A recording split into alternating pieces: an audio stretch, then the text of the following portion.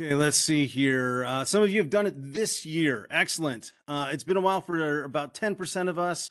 I don't blame you if you've never done it. It can be like pulling teeth trying to understand what's going on. It's hard to find time. We've got so much other stuff going on. Things are changing on a constant basis. So how do I find time to do it? Well, I'm going to say that assert that there's a really big advantage of doing this. On a monthly basis is great, but I get it if you don't have time. So we'll talk about a few things that you can do to really get a lot more out of this. Now, here's a couple of things.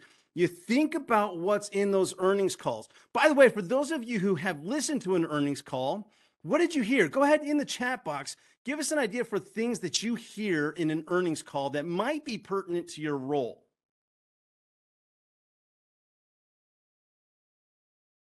And for those of you, again, who haven't, or it's been a while that you've listened to an earnings call, don't understand it. Those of you might be a little bit challenged because it kind of goes over our heads or talks about stuff that we might not really understand how it's applicable to our roles. I'm going to show you a couple of things. We're in good company. A couple of things that we're hearing: sales, margins, EBITDA, what are investors focusing on? What's our debt look like? Earnings per share, ads, that sort of stuff. Awesome. Here's a couple of challenges. Number one is that 95% of employees don't understand their company's strategy when they're looking or listening to the messaging that our CEOs and CFOs or other executives may be giving, either to the market or even internally. Most of us can't connect what we do on a regular basis to the why, to what we're really trying to achieve as an organization. So 95% of employees don't understand company strategy. This comes from a study that Harvard Business Review published a number of years back. They also found that 90% of employees couldn't even name one strategic initiative. So obviously that's a big challenge. If we don't understand the strategy, we don't understand really where we're trying to go, what we're trying to achieve as an objective, as an organization. Here's another problem. We see that in those earnings calls, we hear things like revenue and EBITDA and debt and what are our ads and where's our growth and how are we growing, record sales, things of that nature. Well, 90% of employees, and this is our experience over the last 20 years, talking with groups that are frontline contributors, new hires, all the way to senior executives, 90% of employees don't understand what are the key business metrics. In other words, when we talk about sales, when we talk about EBITDA, we don't know what we're talking about. We don't know what we're trying to measure. We don't know what those numbers mean. So we're looking at these two challenges and saying, hey, we don't know where we're going. We don't know where we've been. So how in the world do we make a good decision about what we're doing right now? Those are two key challenges. Now apply that to your business, or in this case, we're going to apply those two challenges to Netflix. Now at Netflix, not only are we a leading company out there, but we've led because we've disrupted the market. We have 221 million subscribers. We're the largest streaming service out there. We're not just in the US, but we're 190 countries, excuse me. And because we've disrupted the entertainment industry, there's a target on our backs. And we're not just competing with new upstarts, we're also competing with legacy media who are now moving into the streaming because they see where this is all going. We've got to get there. We've got to get there. So we've got this all going on. We know there are challenges to understanding and connecting to strategy and what we're trying to achieve. We understand that there's a challenge to connecting to the metrics and why we use those metrics. Imagine you are either Reed Hastings or Ted Sarandos. Imagine you're the CEO. What would you want your employees to know? How would you like them to connect with what you're talking to, your message? What would you like your customers to know? A lot of changes going on. What do you want them to know? Why is Netflix the best choice for them? What do you need your shareholders to know? We can do a lot of stuff, but is this actually building value for the people that have invested in this company? And what do you want your partners to know? We may even compete with some of our partners. So what do you want them to know, and how are you going to partner better with them? Now, I promised you something before, but here's my guarantee. If you commit this time, if you commit to yourself, and if you invest in yourself on at least, on a quarterly basis, listening to your earnings calls, a couple of things are going to happen. You're going to understand the language. You're going to understand the metrics. You're going to understand the strategy. That's going to build your credibility and influence within your organization. And because of that credibility and influence, that's going to build your career. And because you know where we're going and what we're doing, you have that connection, you know the leverage to pull, that's actually going to have a positive impact on your company as well. So that's my guarantee to you. As you commit your time to building out these skills, it will have a positive impact across your career, both personally as well as for the company that you work for. Now, I want to help you get more out of these earnings calls. You've got to realize, though, it's really tough just to jump in. So here are 3 things that I want you to think about. First of all, you've got to prepare. In fact, this is our process that we've learned works really, really well to get the most out of these earnings calls and out of these periodic messages that we get. So number 1, you've got to prepare for it. Then you've got to analyze what you've got in front of you, but you can't stop there. You have to apply it. So when you're thinking about earnings calls, there are a couple of things that you need to do to prepare. First of all, if you're looking at our workbook, and hopefully you've got that workbook downloaded and we'll make that available to you. But on page 2, it gives you a couple of things to think about. There's a format to most earnings calls. And even when you look at Netflix, which is just slightly nuanced and different, you're still going to see the same thing. But once you've got that, once you understand the nature of those calls, you've got to make sure you have the proper materials, where to go, what to look for, compared to what you've seen in the past, and then even meet with your team. So again, when you're looking at those earnings calls, there's generally a prepared remark, something that's pretty scripted, something that that seems like they're reading. In fact, they are reading something. But generally, you'll find prepared remarks for Netflix. If you've gone out and looked for Netflix's, you'll see that they have actually prepared a letter to the shareholders. So a couple of things that they refer to a blog that they write in frequently, and they refer to this letter to the shareholders. And this letter to the shareholders takes place of what is usually a scripted remarks during those earnings calls. Then when you look at the second part, usually in a regular earnings calls, you might have a question and answer period where you will hear analysts that follow the industry ask questions. And those questions are based on what they're seeing within the results and the strategies that our executives have put out there before, as well as what they're seeing in the industry. And those can be very, very helpful to understand what's going on in the industry, what pressures are there. Now, for Netflix, again, they have a letter to the shareholders, and then they have an interview with one analyst. And this quarter was with JP Morgan, Doug, I forget his last name, but we'll talk about him and some questions that he had. So look for those 2 parts. What's the scripted part? What are they really trying to say? And what are the concerns out there in the marketplace? Now, to get that, again, first thing you need to do, locate the transcript. Think about, you got to find out where it is. So a couple of things that you'll see. If you just Google Netflix IR, Netflix Investor Relations, at the top is going to be their investor relations page. You want to go to a couple of places. You want to look for news and events, and also look down in the investor events down here.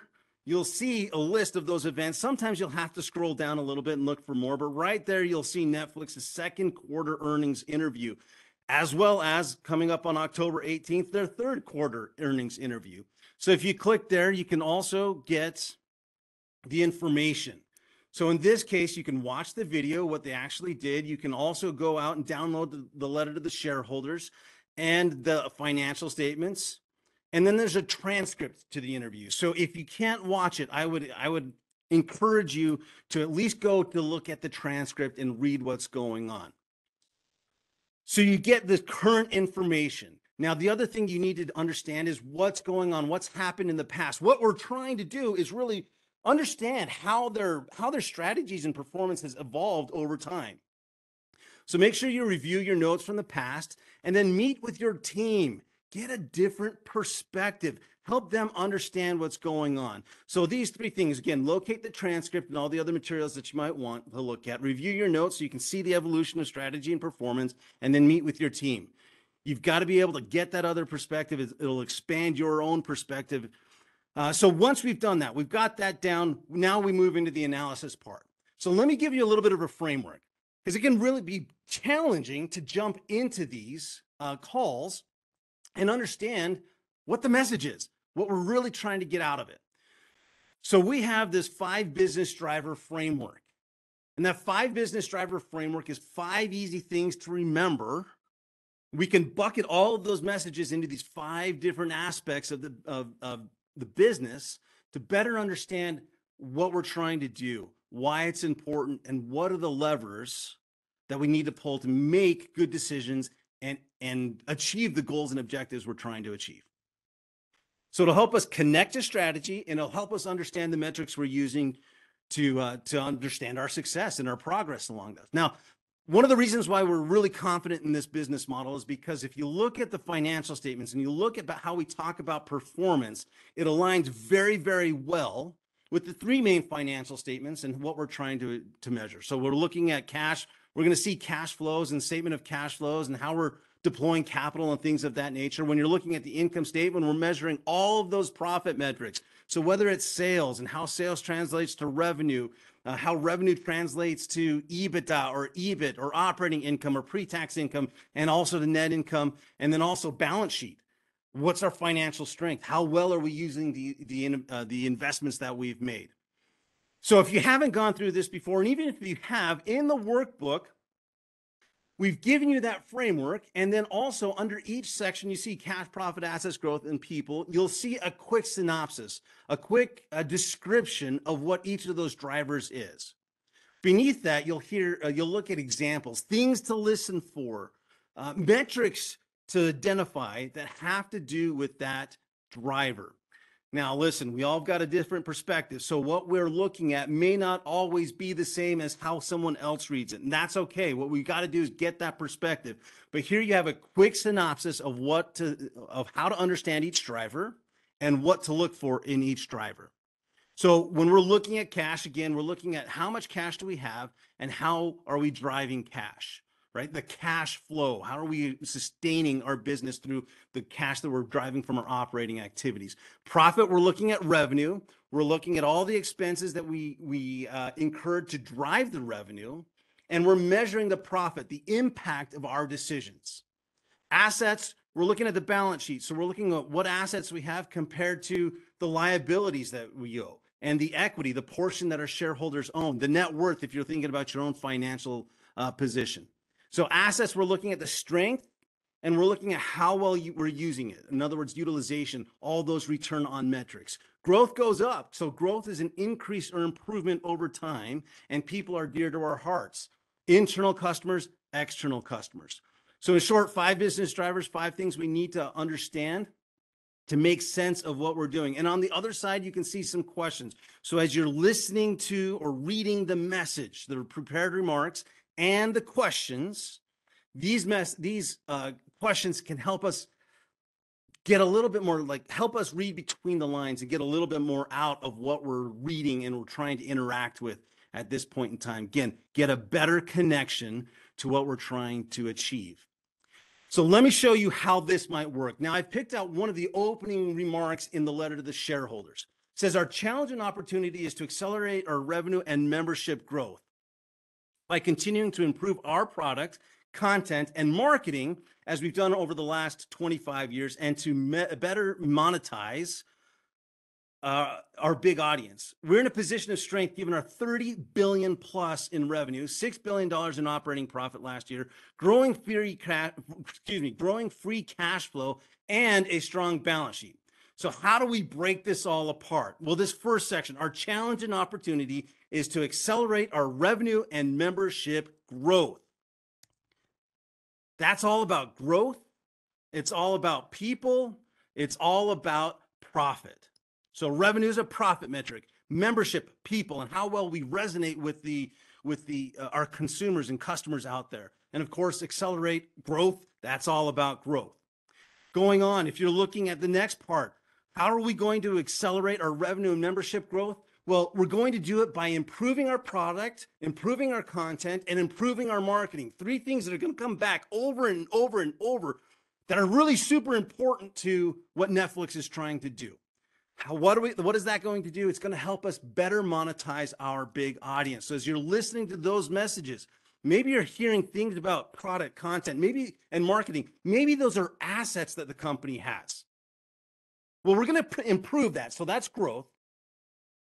And to do what? Well, we've got this big audience, our people. How do we monetize that? How do we earn profit? How do we earn revenue off of our big audience? We are, after all, not a charity. We are a publicly traded company. We do have financial and fiduciary responsibilities. So we've got to be able to monetize it. All right, moving on. We're in a position. Okay, what does that mean? We're in a position of strength. What is our strength? Well, we've got 30 billion plus in revenue. We've got a large membership. We got $6 billion in operating profit last year. So we're highly profitable and we're growing our free cash flow, which means we can self-fund what we're trying to do. And we have a strong balance sheet, which means if we do need to go access capital or if there is a recession, we've got some reserves to fall back on. So this is all about profit, revenue, operating profit. This is about growth in free cash flow. So growth in cash and a strong balance sheet. That's assets. So now that we've been through this opening message, again, and we're using the 5 business drivers to understand a little bit more. Knowing what you know about Netflix and the streaming industry, if you were Reed Hastings, if you were Ted Sarandos, if you were the CEO of Netflix, where would you focus? Opening comments, challenge and opportunity to accelerate revenue and membership growth. How? By continuing to improve product, content, and marketing as we've done over the last 25 years, and to better monetize our audience. And we're in position of strength given our 30 billion plus in revenue, $6 billion in operating profit last year, growing free cash flow, and have a strong balance sheet.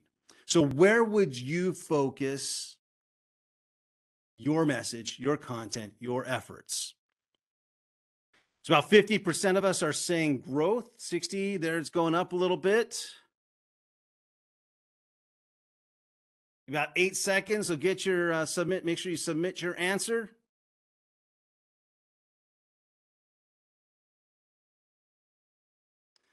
Okay. Now we're saying about 60% of us are saying growth. 60% are saying growth. About 20% are saying people, and about 18% are saying people, and about 16% are saying profit. Interesting. I know there's some technical difficulties here. If you do have chat, would love to hear why you think that way. And let me put a couple of nuggets into your head as you think about what your answer was. So again, we've disrupted this market. And by the way, this market is a growing market. We think that this market may be up to $360 billion within a short number of years. We have a lot of streaming services and we're thinking about expanding. Well, not thinking about, we see this expansion across the globe. So no longer are we regional streaming, but now we've got global streaming. So growth, thanks, Jay. Growth because I've seen in the news that Netflix is losing subscribers recently. So I love that, Jay. Hey, you're looking at past performance. And we address, I'm saying the royal we, they address that slowing down in growth and the loss in subscribers. A couple other comments coming in. Mike, define membership growth as people. Thus, growth equals membership. Awesome, love it. Ken, using cash to grow into new markets. Awesome. Suranga, membership growth is critical for them to grow revenue, hence people. I love it. I love these perspectives. Now let's go look at what they really were talking about. And it's really interesting to see the results. Now, part of this tool, you read the result, you read the remarks, and every time they talk about cash, profit, assets, growth, or people, you put a tick mark next to each one of those drivers. So here's what I found. In the prepared remarks, our the biggest focus was placed on assets. Biggest focus was placed on assets. Then you see a lot about growth, a lot about profit, and a lot about people. Very little bit about cash. The analyst questions, pretty similar. A lot of questions about assets, a lot of questions about growth and people, followed by profit and cash as well. So you can see kind of how I read things, and I see a lot of what you're seeing. So I feel good about what we're going to talk about here over the last 40 minutes or so. So the question is, if that's the focus, why? So let's go dig into this a little bit. Let's go look at another message. First and foremost, this is again shareholder letter. So those prepared remarks. We need to continue to improve all aspects of Netflix, and the bolded content there. That the bolded is what I added here. So improve all aspects of Netflix, who we are as a business. And you can go see down below. It's why we strive for an ever better content, marketing, and product experience.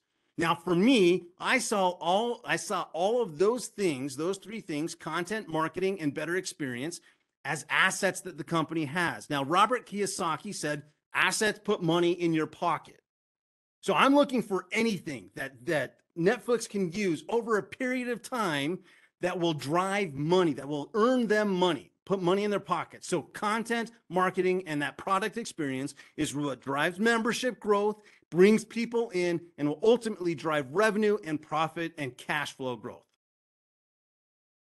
Also, as a pure play streaming business, we're unencumbered by legacy revenue streams. We're nimble, we're agile. This focus on choice and control for members, there's a bit about people, influences all aspects of our strategy, creating what we believe to be a significant long-term business advantage. So content, marketing, product experience.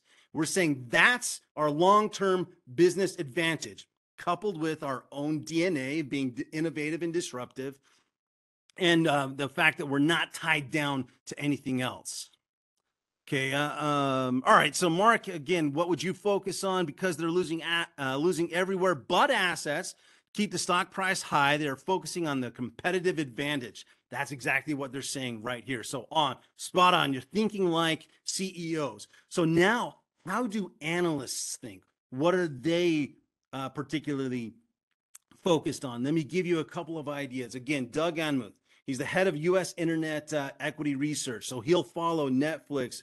He'll follow also other like Amazon and Google and Meta, all those internet companies. Here's what he's asking in his interview with Netflix executives. So there are a couple of things to think about, and I've summarized some of them. So let's shift gears. Let's talk about advertising. How is your advertising? Because now Netflix is moving into advertising. They're even going to have an ad-supported tier.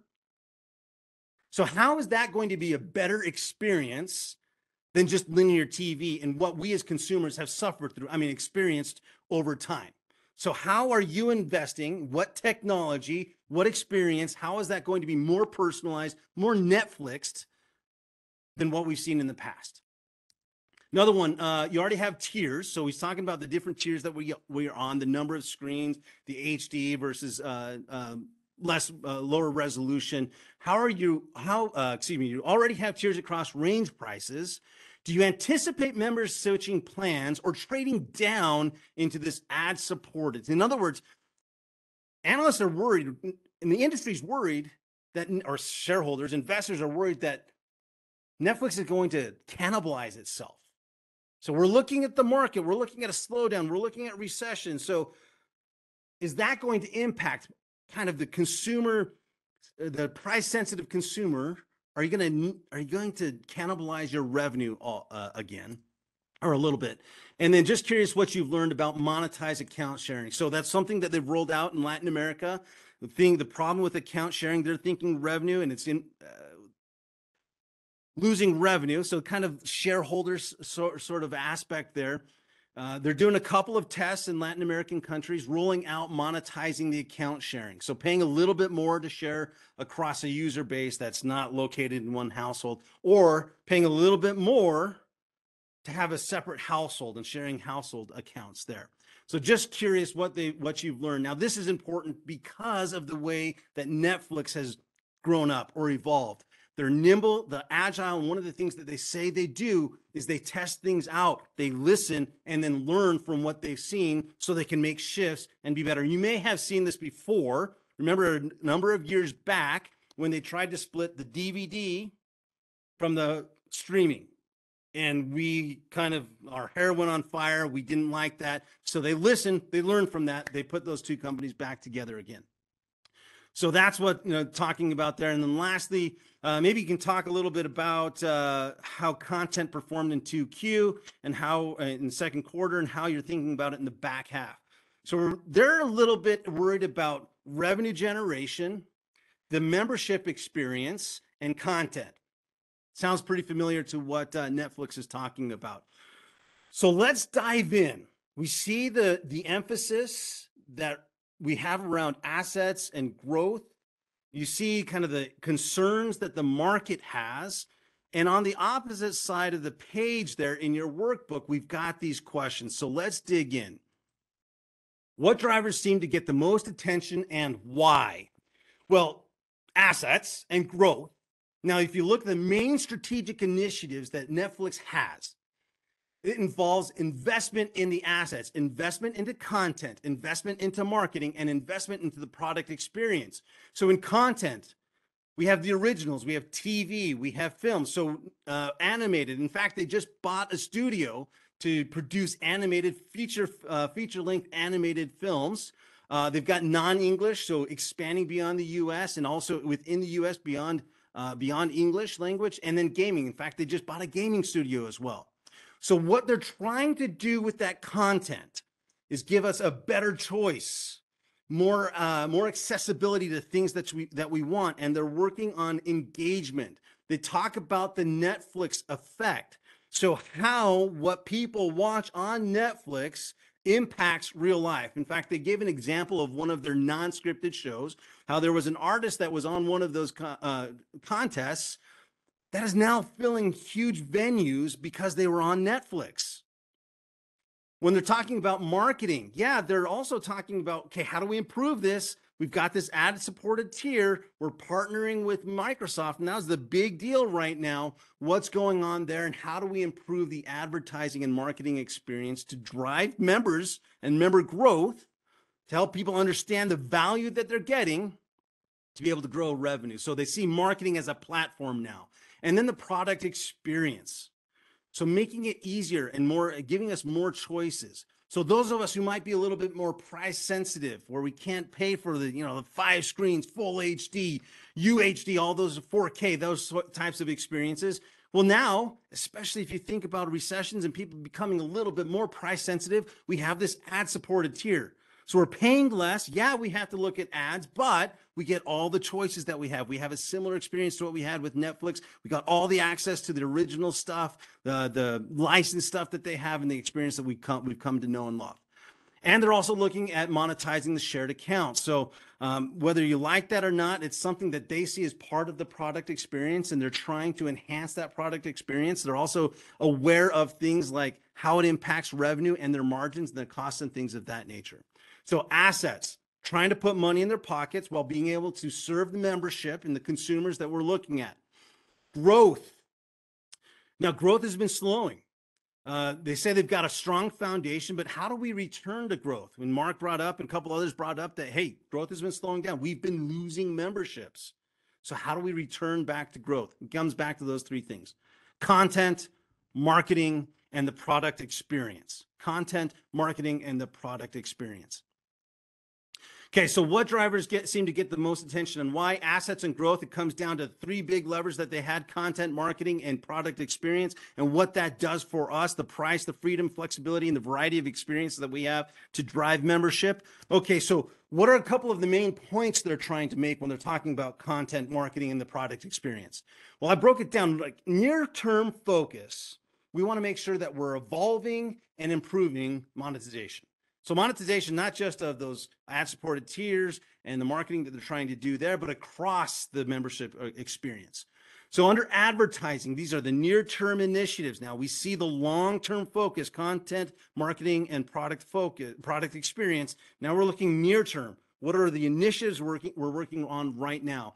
Advertising. And now we start to think about some of the metrics. How are we measuring advertising and the success around our advertising? Well, we're looking at the price changes that we've made, and that with the addition of that new ad-supported tier. We're looking at ARM, which is the average revenue per member. And what's that doing per member per month? Is that going up? Is that going down? Well, in this case, the ARM has gone up, compounded 5% annually. So that means ad-supported tier may be actually a little bit more attractive to customers that are a little bit more price sensitive. We're looking at advertising that platform, that marketing platform. Now with that partnership, what does that partnership do with us? How does that improve the better than linear TV ad experience? And then make sure that it's seamless for the member. So this experience that we've had, the personalization, make sure that all of that is there and not obtrusive when we're looking at that experience. Another near-term focus is paid sharing. Paid sharing. So we've launched 2 different models. We talked about this a little bit. We're going to listen, learn, and adjust as we go. So that's going to continue to evolve. We're going to take those lessons and continue to roll that out more broadly. And the other thing was just simplicity. You think about how big we are, $30+ billion in revenue, $6 billion plus in operating income, 221 million subscribers across the globe. It can get very, very complex. So let's make sure that this business model is as simple as possible within the context of our growth objectives. So if you're thinking about how complex this all seems, like content, both licensed as well as self-produced and self-funded, if you think about marketing this new tier of ad-supported and this platform that we're building out, and how do we make it more or better experience as well as seamless for the member, how do we get this simplified, right? So what they're saying is these things are just a natural extension of what we're already doing, and they enhance the business. So make sure it is as simple as we're going. We're not making huge pivots. It's evolving, and they talked about it being an iterative and evolving experience in terms of how they're growing and what they're doing, how that's expanding what they're already doing. So, and then they come back, again, that foundation. We've already done so. We went from licensing to originals. We went from US to launching a global service. We've again built out our production capabilities. So we have our studios not just doing TV length, but also feature length films. Now looking at animated as well as gaming. So a couple of main points. So why is it assets and growth? Because that's how we're building the foundation, and that's the trend that we've had. What are a couple of the main points? Again, near-term advertising, paid sharing, and simplicity. Those are our near-term objectives. So what are the goals, trends, and objectives going forward? And what I saw is they gave us 3 time horizons. Q3, we have very, very financially and metrics-driven goals. Revenue growth at 5% year over year.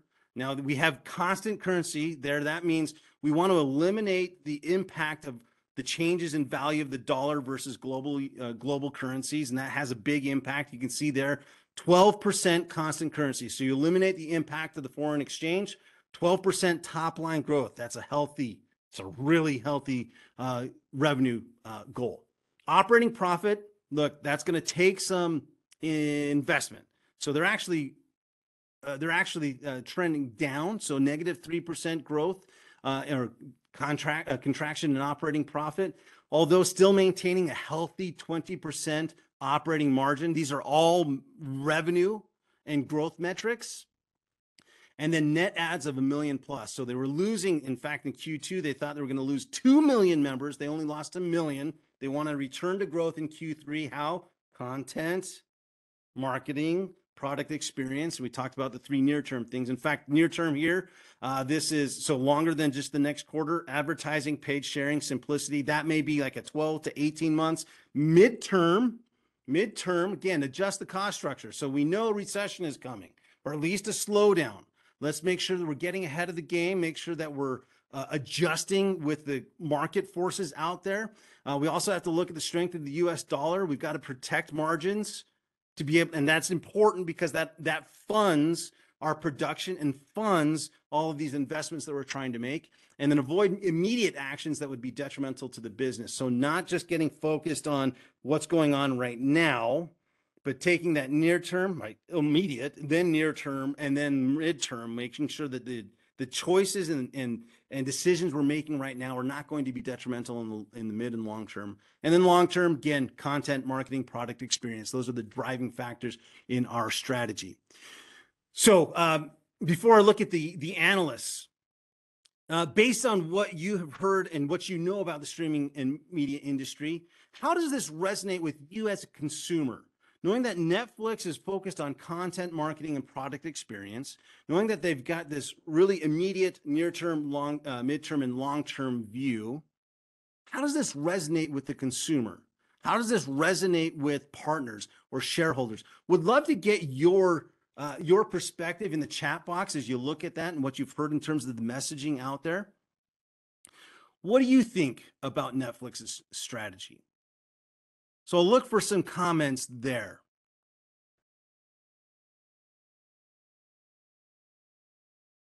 And as you fill out those comments, let me give you again, I like it, but how? How are you going to do it? Content is key, right? In this business, in the media business, content is king. So whether it is licensed or whether it is self-produced, content is key. So they, keep coming back to award-winning content there. It'll be really interesting as you hear Paramount Plus, Disney Plus, HBO Max, all of these other streaming services, how there might be a partnership, but how they're going to live maybe even symbiotically to be able to continue to grow. So content is key. I like it, but how are they going to do it? Does that change? Does that perspective change when you think both as a shareholder and then as a consumer? Interesting thing to look at. Now here again, what are key concerns that are raised by the analyst community? Herald bundles with other streamers. So that might be, again, getting some of that partnership. Doesn't it get into the how? Is there no plan here? Oh, that's interesting, Ken. Yeah, this is some of that stuff they talk about stays at the high level. And some of that plan really isn't going to be given publicly. In fact, there were a couple of questions that Doug was asking that executives were like, "Hey, we're not going to discuss that in this forum here." So some of it we get kind of a perspective for what's going on. So Ken, your question, doesn't it get into the how? What's the plan here? That might be really, really important, especially if you're a Netflix employee or an industry insider. Hey, what's going on with Netflix? What do I see within my own organization? And kind of making some judgments about what they're going to do to get there. Now, if you look at the immediate and near term, they get into some specifics, but not a whole lot. Yeah, exactly right. Some questions or concerns from the analyst community. Subscribers. They're worried about subscribers. They're acknowledged, like we acknowledged in the chat box, that membership.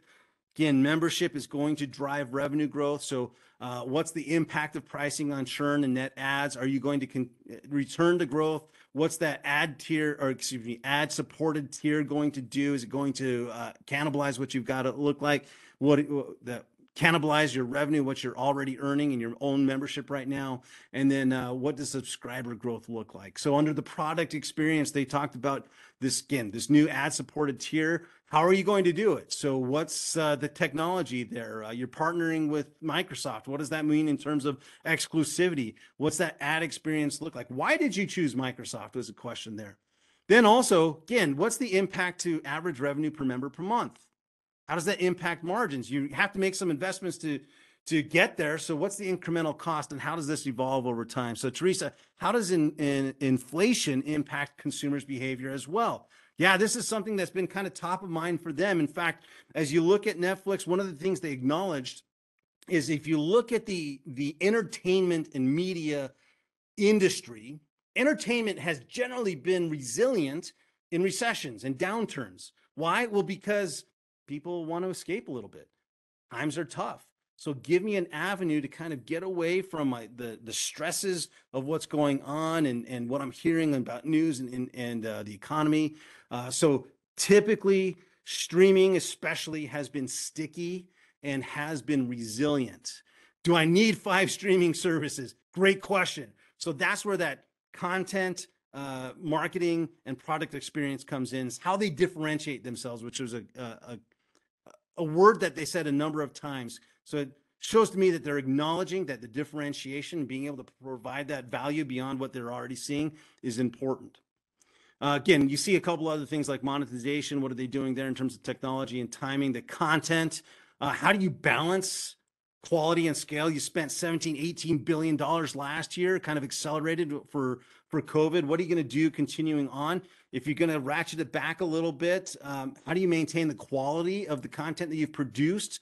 How do you maintain the scale? Like you've got global members now. How do you get that global membership? So other languages, other locations, the content, the culture, all of those things that or go beyond just the U.S. here. Leverage engagement of new content to drive viewing of other content. How are you going to do that? And then investment spend. Again, how much are you spending to do that? Then lastly, performance, operating margin. How do you protect margins? How do you continue to grow free cash flow? What does that look like? You said there's substantial free cash flow growth. Okay, what does that look like? What are the puts and takes to be able to get there? So those were the concerns, right? It's almost as if Doug was acknowledging the strategy, the immediate, near, medium, and long-term ideas and what's driving long-term growth. But okay, how are you really going to do that? We get a little bit of color on that, not a whole lot. So we've got to think about that. Thanks, Mike. How did they keep customers happy with the new binge watching model? Now the norm. In fact, that's one of the things they did look at is as they're producing, and this is the flexibility of being self-produced and having their Netflix originals and just something like Stranger Things season 4 is they will instead of waiting to release an episode every week, they're just going to release a whole chunk of episodes. I think Stranger Things season 4, they released half of the season because of shutdowns and COVID and things of that nature. So they're going to continue to do that. And again, one of the things that they've done, I think, in terms of disrupting the business model, right? The industry there. So again, I love it. You can start to read between the lines. You start to see the pressures there. You start to see them acknowledging what's going on with the economy, what's going on with consumers, what the experience we've come to expect is, and how they're going to enhance that. How do we know they're going to be successful? How are they going to measure success? Now, if you flip the page in your guide, you'll see this navigating the financials tool. Now, I'm going to suggest that you do it a number of different comparisons here, but let me explain to you how it works. We've talked about the 5 business drivers, things that we need to measure. Now, this one is pretty generic, but we can still use it to understand what's going on. Right here, we've got cash, and then you go down, you've got profit, assets growth, and people established. Now, if I were going to customize this for Netflix, I would look at putting membership numbers in there. What are net adds? What's the churn like? How many members do you have right now? That would be a key success metric if I were to look at just Netflix. To be able to do this, we're looking for these metrics right there. How much cash do we have on hand? This is the line item that we want to look for, cash and cash equivalents. This next statement column tells us which financial statement to look at. And then right here, we're going to give our answers. Now, you'll see down below, if there's an equation, you'll see this equation right there, but there's a place to put our numbers, and we're going to look at a comparison. So let's go look at a few of these things together. We want to know how much cash Netflix had at the end of Q2. So if we were to go over and look at the balance sheet right here, we're going to look for cash and cash equivalents. You can see over at end of Q2, June 30th, 2022, we've got $5.8 billion. Again, they're reporting in thousands, so that's $5.8 billion, and we're going to write that right there at the top. Next one is cash from operations. So what's our cash flow? All the stuff that we did, what cash did that generate? So we're looking for cash from operations on the statement of cash flows. So if we flip over to the statement of cash flows, this first section is the cash from operating activities, and we're looking for net cash provided by operating activities. Come over here, 6 months ended June 30th, 2022, or if you're just looking at the 3 months ended there, I've got $103 million just in that quarter. Okay, total revenue. Looking at the income statement, I'm looking for revenues.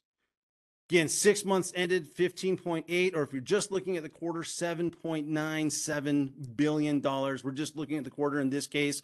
So $7.9 billion.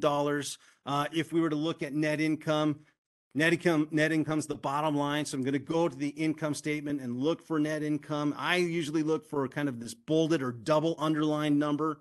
Net income for the month, $1.4 billion. Write that up there. And we can keep going on and on. For example, net income margin. We're going to take net income divided by revenue here at the top. There's the answer. Our revenue, our net income margin, net profit margin, 18.1%. Start matching this performance with what we're saying we're going to do in Q3. How are we going to get there? How does that compare to last year? Here are the answers we're looking at. Do we see the right trend? Well, we've got less cash, but that's okay. One of the things we acknowledge, this is about 2 months of expenses. We're driving cash flows, whereas the year before, we're burning cash in our operations. We've seen some good progress with revenue, higher revenue. We see revenue growth. We see net income growth. We see a healthy net profit margin. Down at the bottom, we see earnings per share growth. In between, assets, financial strength of 41%. Equity ratio is up over Q2 of 2021, puts us in a strong position, and the utilization, 3.1% return on assets, is decent. We look to continue to improve that. So we see this comparison quarterly comparison year over year. We could also look at, hey, what's the first half look like this year versus last year? And take a look at that. We can also look at things like, hey, how do we compare to Warner Brothers and some of our competitors? Or we might start looking beyond that and thinking about what's coming down the pike. Now, Apple, how is Apple going to jump into the fray? And what resources do they have? We've made a big deal that we're self-funded. So can Apple self-fund a streaming platform and build that out rather than and build out their own Apple originals? What's the chances that they can do it and they can jump in a bigger way? And how do we compare to Apple? I know they're slightly different businesses, but what can we do there? So again, you're looking at the performance over time. What are we doing? How does that compare? And thinking about ahead, what's going on? And do we set ourselves up to achieve our strategy, to invest in product, or invest in marketing and content and product experience? So let me see a couple of questions here in the chat box or comments in the chat box. Ken, not sure if I would invest in Netflix versus Apple. Yeah, good questions. Like, how do you want to invest? Where do you want to invest? Do you want to invest in a streaming partner, or do you want to invest in a more diversified and very, very strong brand? Your good question, Ken. What are the strengths and weaknesses of each? Harold, seems like Apple and Amazon would be able to fund their streaming service from revenues they have from other products. Yeah, absolutely. They've got at least Apple has a huge coffer of funds that they can go and invest, 17, 18 billion dollars in content and be okay, because not only do they have $28 billion in cash, they're generating $75 billion in the first half of the year. So yeah, got to ask, how are you going to differentiate yourself, not just from current streaming platforms, but some of these emerging ones, and some of them that have global reach as well? Yeah, so great comment there, Harold. So we've done this analysis, and what we're looking for again is, what's the strategy? What are they trying to achieve? We've identified some of their focuses, right? We've identified that they're focused on assets and growth. We've looked at this, immediate towards long-term focus of initiatives and strategy that they've had. We're looking at a pretty healthy financial performance and how they're looking to improve and what that trend is going to be like over time. It seems like, at least with this analysis that we've done, that Netflix's trends show that they are going to achieve their strategies, or at least they're in a position, like they have said. They've built a foundation and then are in a strong position to be able to achieve what they say they're going to achieve. It's just a matter of competitors get a say, right? They also get a say in what's going on. So it'll be interesting to see how they go beyond just a focus on Netflix and what they're doing, but also to see how they react to the evolution of the marketplace. Okay, so now that we've done this analysis, we got to think, how do we apply this? So whether we are internal to Netflix, whether we're an industry insider, or whether we're just looking for a different perspective to apply to our own industry and where we are, whether it's applied to technology or whether we're applying it to healthcare or whatever, how do we apply this? So I'd ask you to think about that. How do you apply this to what we're already doing? to what we see in the marketplace. How did the market react to the quarter results? Well, it's kind of a tough one to see. Their stock price has been pretty healthy. I think I checked a couple of days ago. It was down to $226 a share when I checked, but the whole market has been tanking for a number of weeks now. So hard to say. They've been pretty healthy, but whole market's been down. When you consider that a studio like Disney has produced multiple billion-dollar singular movies, it's sort of insane that Netflix has produced so much content and has only made $1 billion through half of the year. Yeah, so sometimes for them, again, the spend can be a little bit chunky, so that would impact the amount of cash flow coming in, is the timing of their spend, and when they're doing that. Some of that's going to be capital expenditure, so again, deployment of other capital outside of operations. But yeah, they certainly have some giants that they're competing with. So far, they've been successful, but that's why hey, it's going to be interesting to see what they do with their competitors and how the economy and how the industry evolves. So how do we apply this? So page 6 in your guide, you're looking at the application. So we're going to take things like, hey, what insights did we gain? And based on what we learned, what actions can we take? So I think the key is to get viewers to grow, to get viewers and grow membership. So how important is the plan to get new members? Yeah, certainly a key, and I think that'll be certainly an evolution that we see there. So insights, here are a couple insights that I got, right? Netflix has built the business on principles. Those are enduring principles. They were there before, things like content being king, marketing. So how do you get a bigger share of voice? And then the product experience or the consumer experience if you're looking outside of Netflix. So how does that compare to what we're doing? Content is king. We've achieved scale. We've self-funded. We're continuing to evolve. And then you get content, marketing, product experience right there. The importance of those key fundamental drivers in the marketplace, at least within the media industry. But you might also think, how does that apply outside of that? So a couple things to think. I might consider investing in Netflix, especially as the entire market is down, be able to ride out, hopefully, some of those storms. But they seem to be in a good position. It'll be, again, interesting, like many of you brought up, how they're going to compete with Disney Plus and other streaming. Continue following Netflix's results on a quarterly basis. See how that trends, especially if I'm going to invest in Netflix. I want to make sure that performance is maintained and improves. Then watch how, again, the industry evolves. So look at not just Netflix, not just Paramount Plus and HBO Max, but also Apple, Amazon, Google. What are they doing there? Big players there. And lastly, things to do outside of that. Look, you want to get a different perspective.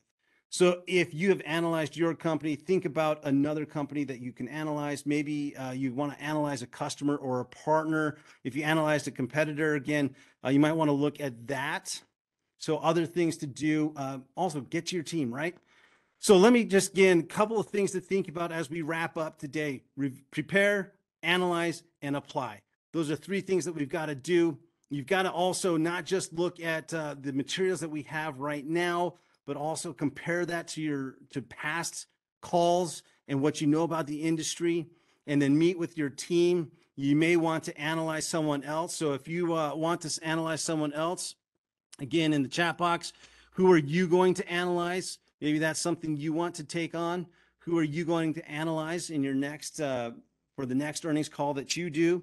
We're going to do Disney on October 26th. So if you're interested in coming back for Disney and seeing the whole picture of Disney, not just the streaming, come back on October 26th there. So who are you going to analyze? A lot of you saying, hey, I'm going to look at company I work for, about 60% of us now.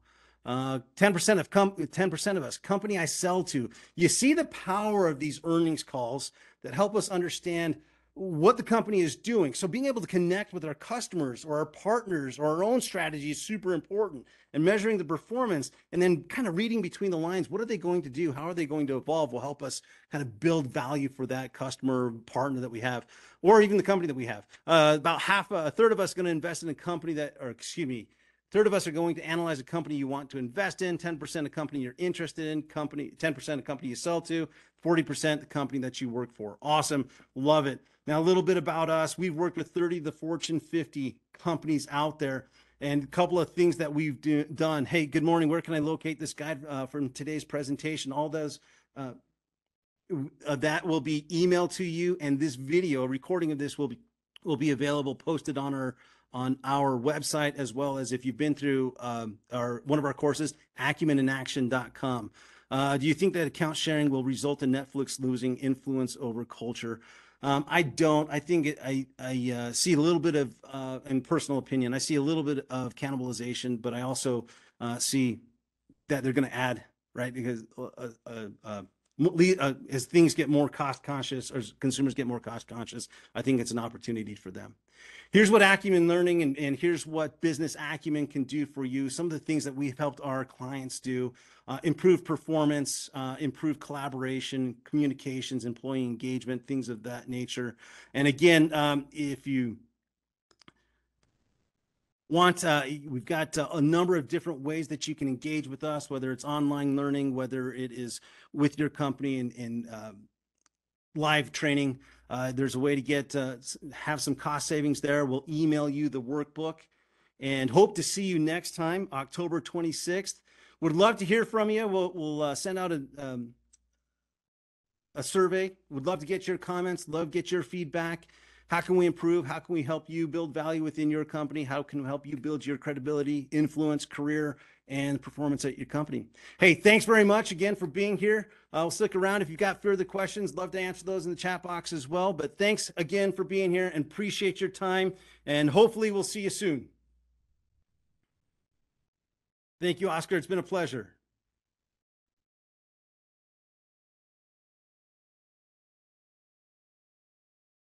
Any other comments? Again, hey, Karen, thanks very much. Ken, awesome. Love that you enjoyed it. Tony, it's been my pleasure. Again, we'll email you the workbook, and you'll have access to the recording on our website.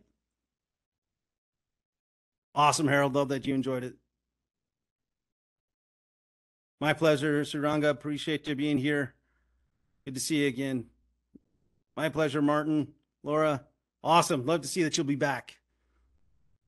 Be happy to have you.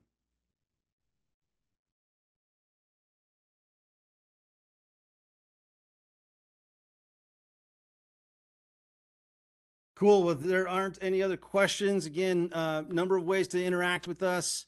Go to acumenlearning.com, contact us there, or if you've been in a session before, feel free to contact us through your contacts or the email that one of our senior consultants may have given you. Appreciate it. We're going to sign off. Thanks for being here. Look forward to having you again.